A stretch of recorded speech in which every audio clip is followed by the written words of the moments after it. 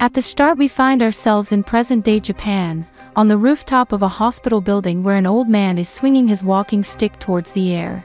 The nurse who is there with him scolds him for it, but he insists to keep going, as he is casting a spell to open a gate to another world. Without any further explanation, the scene shifts to a high school basketball game, and it is there we are introduced to the main characters. They are an athletic high schooler named Haru, and his friend Yuu. Yuu, however, also has a major disability as he is bound to a wheelchair, being unable to walk. So where Haru excels at sports, Yuu excels at academics. Returning home from school, the two are joined by a classmate named Kotona. It is evident that both of them have feelings for her, but it is Haru who is in a relationship with her. Sometime after splitting, Yuu is called on his phone by Kotona, asking him for help as she is being followed by someone.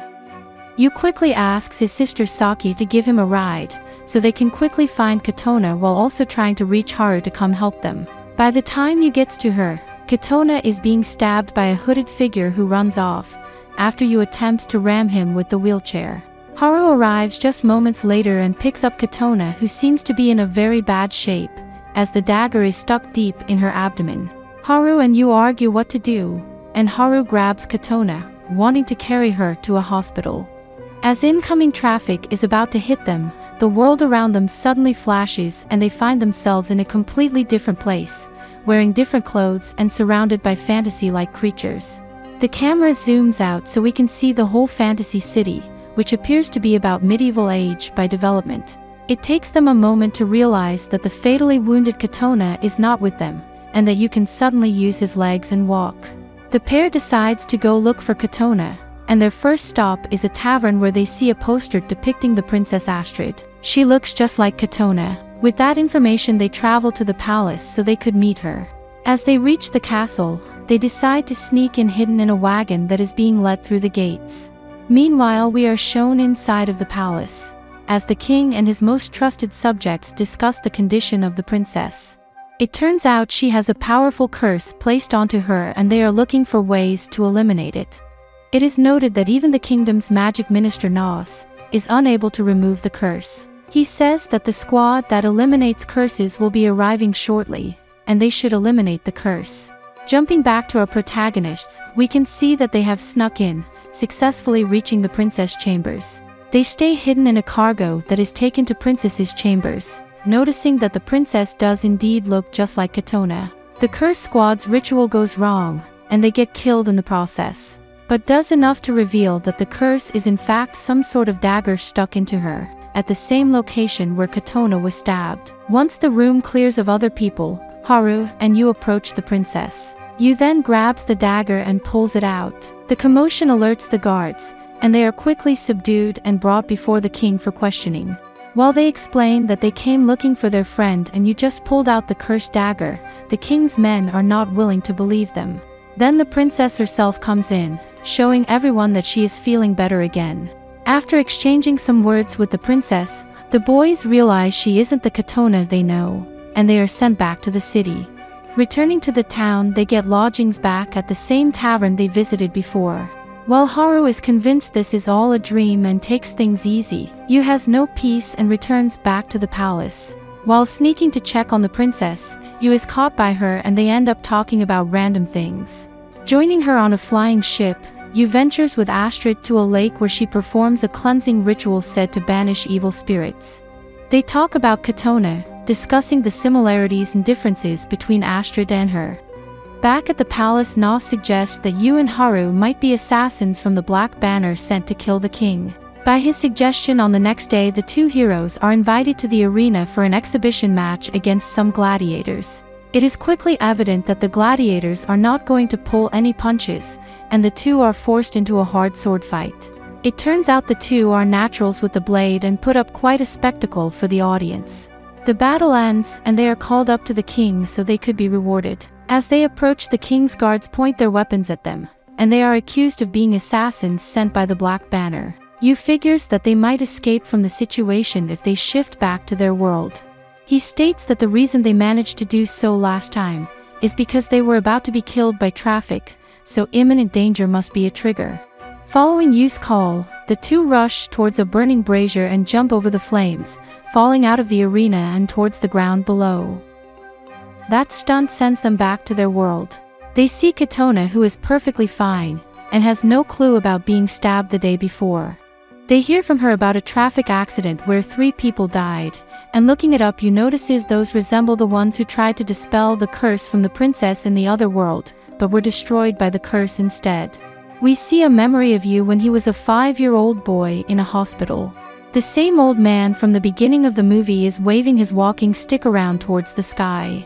He talks to you about the other world and those chosen to be able to travel between the 2 worlds. The man also mentions a harsh rule that there are people whose lives are linked between the 2 worlds, and those who have linked lives tend to have similar appearance and personality.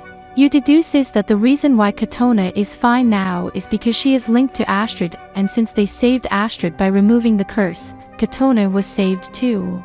Haru, on the other hand, doesn't believe any of that and is convinced they were both just dreaming. The next day, Kotona reveals that she had a malignant tumor discovered, and she had 3 months left to live. Yu suggests they go back to the other world to make sure that Astrid is safe, as that would in kind save Kotona. However, Haru comes to a different conclusion, believing that because they saved Astrid, Kotona is now meant to die, so he wants to go to the other world to kill the princess. The 2 friends argue, and as they are grabbing each other, the masked figure who attacked Kotona runs from behind them and grabs Haru, making sure to bring him to a different place as they are spirited to the other world. Haru finds himself in the Black Castle, the headquarters of the Black Banner, where he meets Gaelroth, their leader. Gaelroth reinforces Haru's belief and puts him in charge of leading his troops to battle and killing the princess in her palace, thereby saving Kotona back in his world. Yu is back at the palace, where he is accused of being an assassin and subdued by the guards.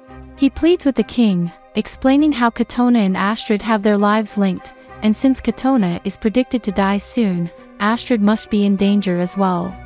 While he is pleading with the king, a report comes in that the Black Banner army is attacking them, and that Haru is leading the charge. Yu is given an option to serve as Astrid's personal guard and defend her by killing Haru. Given the situation, Yu accepts and prepares for battle. Standing on the walls by himself, Yu is approached by Astrid and she offers her life to him, giving him a special dagger which can take her life without her protective magic causing harm back to the attacker.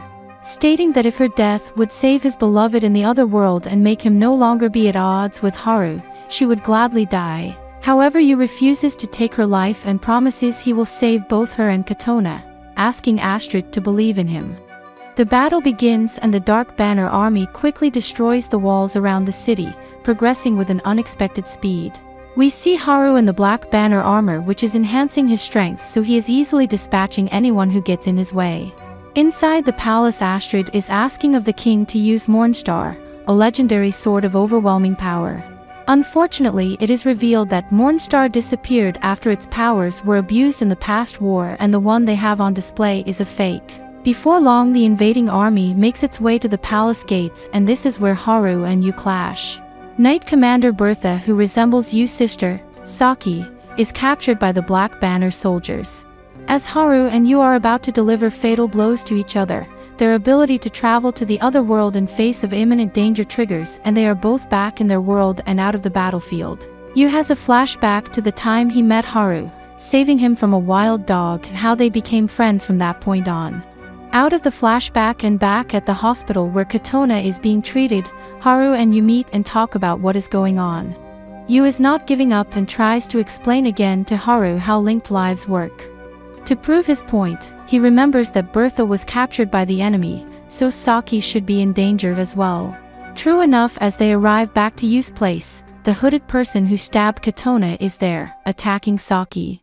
They distract the hooded individual and get in Saki's car, running away from the person as it transforms into a spider-like creature and gives chase. Saki mentions how that weird creature was addressing her in the same manner as Yu is, and it creeped her out, to which Yu seems to figure something out. As they somehow manage to shake off the spider, Saki drives off of the edge of the road and into a river, triggering another transportation to the other world for Yu and Haru. Both of them are back in the palace and they rush to where the king is.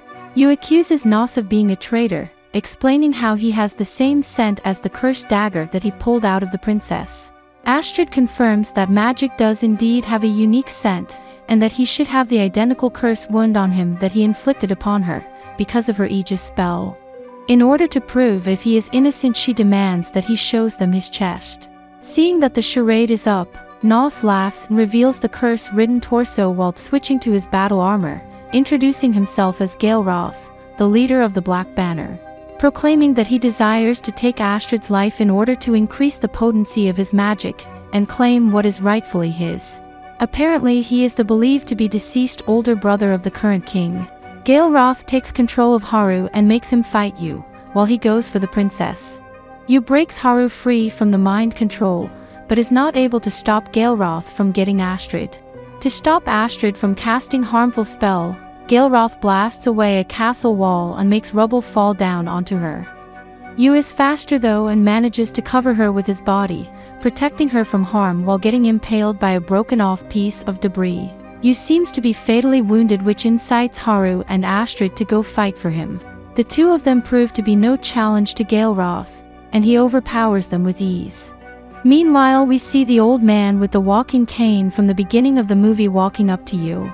The old man entrusts the walking cane to Yuu, telling him that only a chosen hero is able to wield it. Yuu takes the cane and it glows with magic power as the old man transports himself back to the other world. Gaelroth decides to end Haru and Astrid, transforming himself into a large monstrosity. Gaelroth grabs Astrid and wants to end Haru, but Yuu uses his cane to stop his attack. The cane responds to Yuu's heroic action and transforms into the fabled sword Mornstern. With the power of Mornstern, Yuu is able to cut down Gaelroth and save Astrid from his grasp. Unfortunately, Gaelroth is able to heal his injuries almost instantly. As Yuu is overpowered, he manages to sneakily pass the sword to Haru, who comes in and delivers a death blow to Gaelroth while his guard is down. Mornstern and Gaelroth are both destroyed in the aftermath, and a portal is opened that links back to the other world. Astrid explains that Yuu and Haru were able to travel between the two worlds because of the sword's powers. With the sword destroyed, this is most likely the final chance to get back. Haru and Yuu enter the portal, but as they travel to the other side, Yuu pushes Haru ahead and turns back, bidding farewell to his friend and returning to Astrid. Haru wakes up in a hospital bed in this world. It has been a month since the car fell into the river and he was unconscious all the while. In the meanwhile, Kotona had surgery and the tumor has been successfully removed. Haru asks about Yuu, and he is surprised to learn that everyone else has forgotten about him. Returning to the place they first met, he comes to the realization that Yuu was from the beginning a resident of the other world. We see one final scene with Yuu being crowned prince next to Astrid, presumably due to them getting married. Hey, thank you for staying all the way till the end. If you enjoyed the video, give it a like. It takes only a second, but it means everything to us. Have a great day and see you in the next video.